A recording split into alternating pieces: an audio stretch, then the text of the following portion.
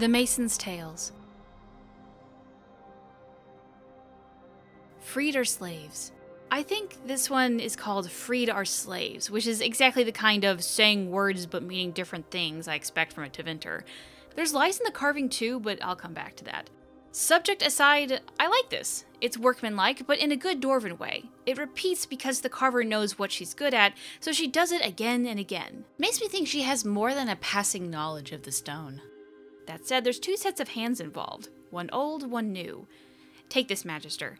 He's glowing because he's fresh, newer. Same with his trophies flanking him. Carved down from more complex figures. And that flat next to them seems plain, doesn't it? The bottom is filled with detail, but this is left an open field? No, that's just what it is now. But there's shadows for a clever eye. So what was here if not this handsome Magister wanting his cod stuffed? Someone else instead of him and his friends, and two more figures on each side, 7 total. Only the top was changed. The Canary haven't been touched, that's old wear down there. When it was first done, and hundreds of years later, yoked Canary prisoners still fit. I don't suppose it's for the same reasons. I can only say the what's, not the why. I can guess that someone wanted to be a Tevinter hero and paid to have their face carved in antiquity. I mean, that's a crime against ancestors where I'm from, but I don't expect Tevinters to obey dwarven honor. Or their own, really. They've been at war a long time, so I understand wanting to seem big. Orzamar's the same with the Darkspawn, unfortunately. Still, shame to lose the original. Not for the 7, for the carver. Good work, this. Invasion. This pretty collection is Invasion. Big claim for 7 people in one castle. Maybe dreams aren't as grand as Mage's claim. Flying looks fun, though. Like falling, but up. So, not like falling at all. It's 7 here, 7 Magisters. Only 5 detail, but that's because 2 have been chipped away. Looks like vandals, done with a rock, not chisel. Hard to come up with a reason to do it poorly like that except fear or lack of time. Maybe they had symbols different from the ones left because symbols are always making people angry enough to chip rock. So these 7 invade the Golden City. That's what it's meant to be because it's all fanciful. Need stairs if you ask me. Don't care if you can fly, stairs aren't just functional. They lead the eye and ground the structure. Here the sculptor hasn't just left them off. She's made the place too high. Anyone with a sense of the stone will tell you that this place is coming down under its own weight. It's intentional because it's a god's house, but I'm not sure what the style mishmash has to do with the wonder of that. If this were a real place from that long ago, you'd see only Tevinter in the architecture, but this looks like typical post-Empire bluster, adding elven bits like they always owned it. That's an artist for you. A mason would have at least got it the right way around. Tevinter foundation with elven overlay, not muddled. Anyway, simple message, the carver wants it known that mortals aren't supposed to be there. No stairs. Sacrifice. From what I can figure, this one is called Sacrifice. I'll get back to that later. By 2 sculptors, and I'll get back to that sooner. The sculptor's gone to the trouble of faces. I guess she worked from portraits, which means they were people who consider themselves important enough to need them. The scene is a classic example of don't do this because the sculptor hates them. It's in the way it's carved. All fast, hard edges. Uglier than they need to be. Even for your average Tevinter who, and this isn't just me mind, stands like a lanky vein of lyrium. But don't mistake that for sloppy carving. It's natural, practiced. The carver knows Tevinter. Bet she is one. And it's self-hate probably. And obvious enough, there's skulls all over, and 2 big and horned. That brings to mind your Canary, and fair enough, right? Tevinters hate Canary, and have ever since they showed up. No Magister wants his mouth contradicted, let alone stitched, so it makes sense that they're there, even that early, I suppose. Because this is probably that business of readying to invade the Fade, and giants with horns are a good motivator to sodding hurry up. Odd thing, though, is that those 2 are not the only Canary in the carving. The one in the middle was sculpted with horns, and someone has gone in later and chipped them off. You can tell by the surface of it. Well, maybe you can't, but I can. Seen it happen time and again. Tastes change and the ancestors' nudes are suddenly embarrassing, so in comes a new hand to paint on some clothes. And here, judging by the marks, to cut away the horns and make the victim look human.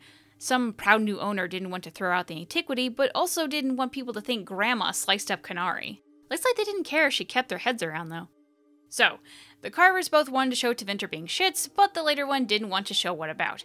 And that's usually to avoid blame or deny credit. Or to be an arse, I suppose. The Archdemon. I gather this one is titled The Archdemon, not The 3 Archdemons, and I'll get back to that. Good construction here, a nice balanced carving if you consider Tevinters to have equal weight to the dragon's arse. Not a bad comparison, you ask me. 7 magisters and some easy symmetry to give a host something to sound smart about after dinner. If I had a guess, they'd go on about how 4 lines and 4 magisters are part of the dragon and favored. 2 lines are piercing it so they do more damage than good, and 1, that big one farthest out, has missed the thing completely. If this was carved around the 3rd blight, that gets you 3 heads.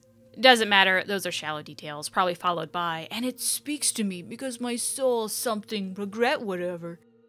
Now, the first thing those spits don't understand is that carving isn't just what you see. They've never made a physical thing and don't know the how of it. Depth is all tricks of shadow and such. The actual cuts are only as deep as the sculptor wants, and if you take a flat edge to this thing, what she wanted is strange. Because what I'm thinking is that this is the one archdemon and the 3 heads are the reaction to the 3 lines. Because piercing line 1 is on the same tier as the Tevinter second from left, and the middle head turned away.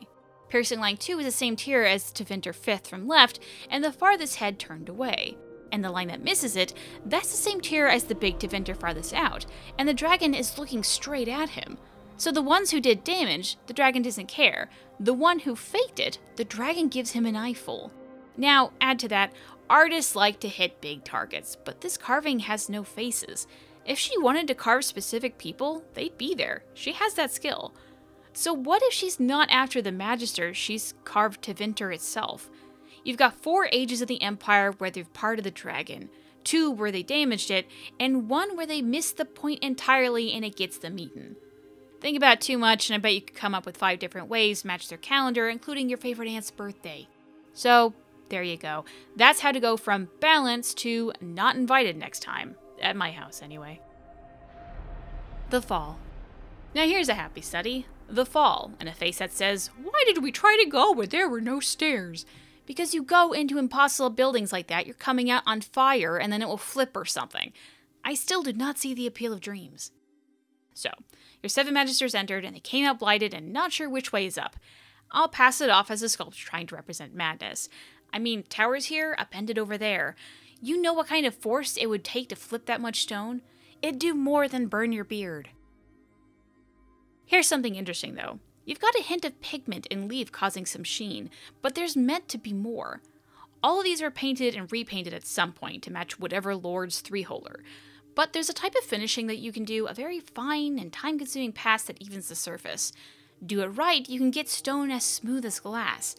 And that tower and Beardy's skull are meant to have it, and only a little is present on the others. So the first time this carving was wheeled out, it would have looked like Beardy was the target. So maybe he was first in the door. And the light, it burns him and spreads to the others. And the polish or leaf would have caught light like a mirror and caused the viewer to squint. They'd have to look down or away, joining the magisters in their punishment. Makes them feel part of it.